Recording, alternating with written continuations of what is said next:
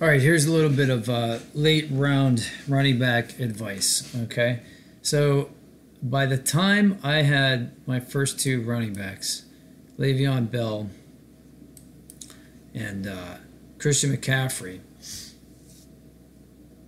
I had to pick up a bunch of wide receivers. So we have to start two running backs, two wide receivers. We get one running back on the bench. So that's the difficulty here. All right, so all these running backs, all these starting running backs are gone. You got all the way down to, Ingram and Abdullah and C.J. Anderson and Crowell, Doug Martin, obviously suspension. Not a lot left. Now this dude McFadden, that was who I was gunning for, and I recommend if you're in a league where you have two running backs starting and one on the bench, I would pick up McFadden. You're gonna get him for the first 5 games because Elliott is suspended. So McFadden's going to be the starter. So you're going to have a great starter. There's a great line.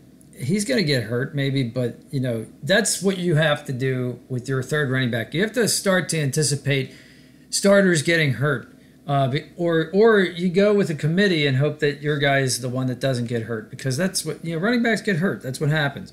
So what I did was, I couldn't believe it, but Tevin Coleman was still out there. Tevin Coleman is in a set with Devontae Freeman, I'm sure you know, with Atlanta. Devontae's first and second down. Coleman's third down. So he's going to get touchdowns anyway, but Freeman's already got an injury. He's already starting the season a little bit banged up. So eventually he's going to go down, and Coleman's going to be the primary in a couple games this year at least. So I figure I'd pick him up, put him on my bench. I don't really need him until week 9 because Le'Veon Bell's out week 9. If, assuming Bell doesn't get hurt. But it's nice to have somebody like that on the bench. So I'm saying to you guys, target in the later rounds. I'm guessing like 9th round. He went in the 8th round here. This is really weird. But I would take McFadden in Dallas.